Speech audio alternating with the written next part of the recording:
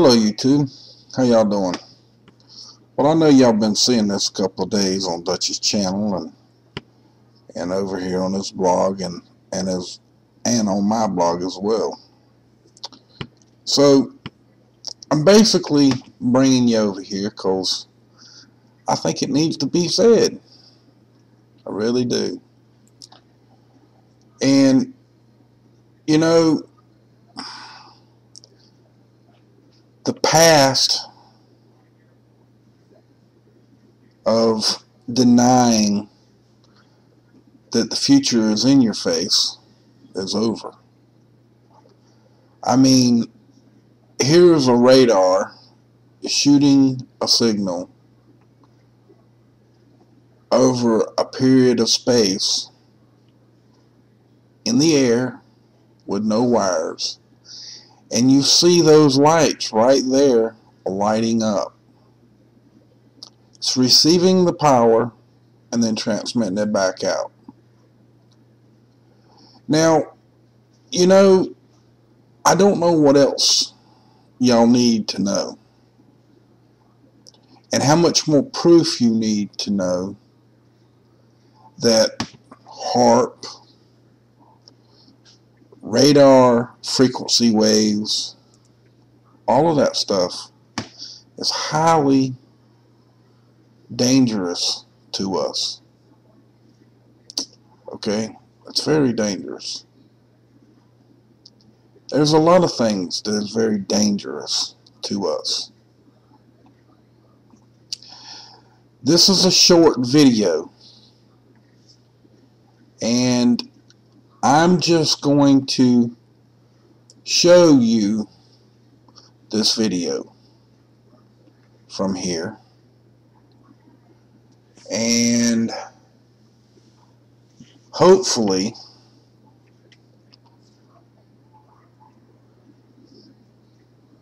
it'll work the way I want it to.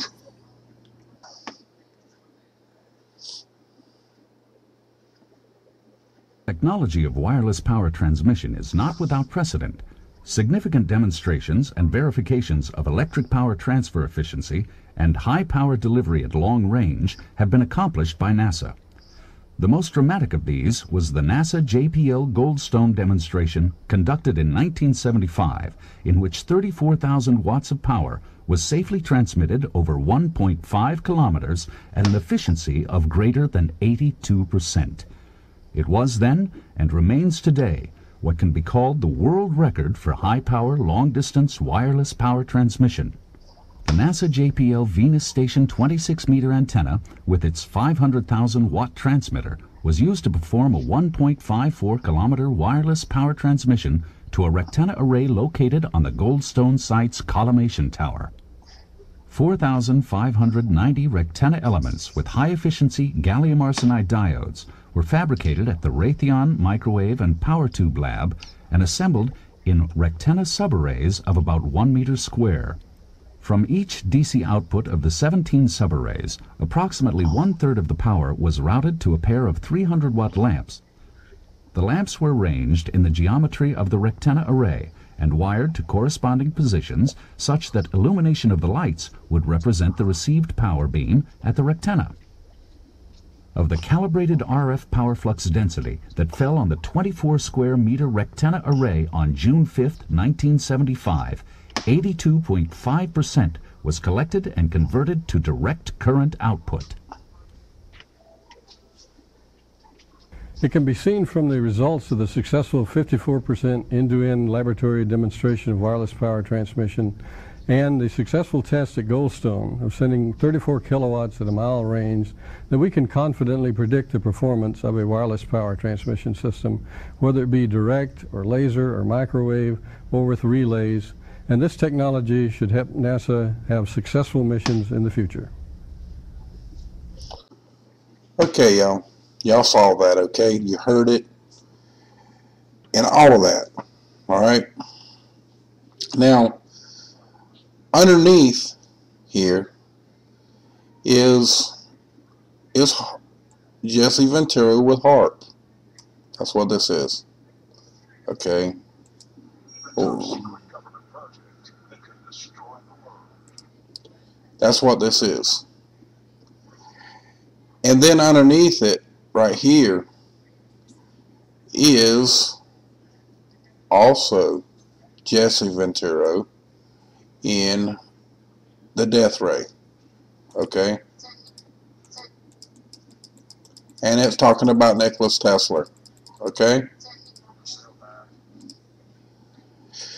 So, basically, I got some other stuff that I'm going to put in this video as well that's going to shock you. So, I'm done with the video with this part, and I'm going to add this other in. We're going to do some more recording here. So, give me a few, and I'll be back, but you won't know it. Okay, everybody, like I told you, I was going to bring you something special. You know those towers that you see around, cell towers? Well, this is the antennas right here. What you're seeing, 995 megahertz, 850 megahertz, 1800 and something, whatever. These are microwave antennas. Anything above 1300 megahertz is microwave, all the way down to the gigahertz, 2.4 gig, where a microwave is. But I thought I'd bring this to you, just show it to you, because a friend of mine had them, and he does that kind of work, and I just happened to see them, and I thought I'd take a little video of it for y'all and bring it to your attention and show it to you at the same time, to show you how far technology has come and how far it's gone. And that's 1, 2, 3, looks like five or six antennas in one antenna. Those things cost about $30,000 a piece. So there's a lot of money tied up right there. Okay, they go on those towers, and they go up on them towers in a triangle. And then what I want to show you now is, just to bring something to your attention, is this. This right here is HF frequency. It's not microwave. This is HF frequency. Now, if HF will do this, what do you actually think is going to happen to anything else that you use? You can do this with HF with a Tesla coil. Don't you suppose you could probably do the same thing with a microwave? Make the antenna super long, but in the same resonance, so it's a multi-band antenna. So it's actually a huge antenna, very huge antenna, but it really isn't a very huge, because microwave frequencies is kind of a short antenna most of the time. But the reason why I did all that is because I want this to end, folks. I mean, I really do want all of the frequency stuff to end. I really do. All over the world. It's not just our country. It's all over the world's doing this. They're all doing this. They all have the technology. Nikola Tesla invented this way long time ago. Okay? And it's a terrible thing. That's just like our country. We're losing it because of the Act of 1871. And folks, the only way to end this right here is for us as a people worldwide to stop transmitted signals to light up lights away from where it's at, and using harmful signals to create it, which they don't need. They can do it other ways without traveling through that. The only way to get rid of this, people, is for our country to be sovereign and not a democracy. There's a Ballpark Franks commercial, and that guy says in the commercial, and some of you seen it, a dash of democracy.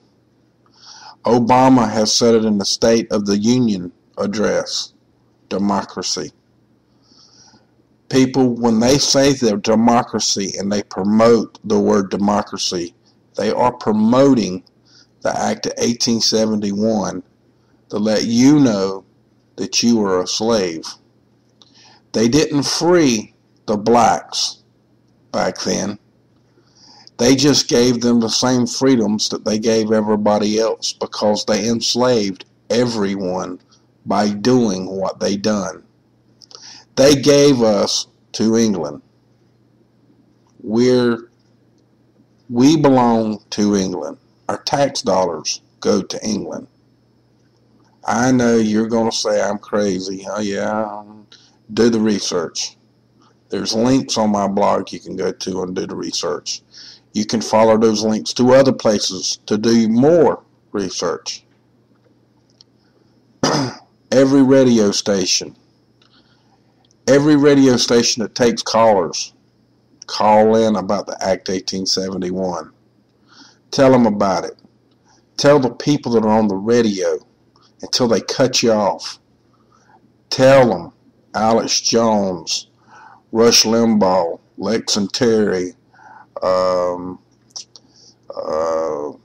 what's that other channel, Coast to Coast AM, any one of those big channels you can get on, all the religious channels, any radio station you can get on to get it transmitted out through the radio waves.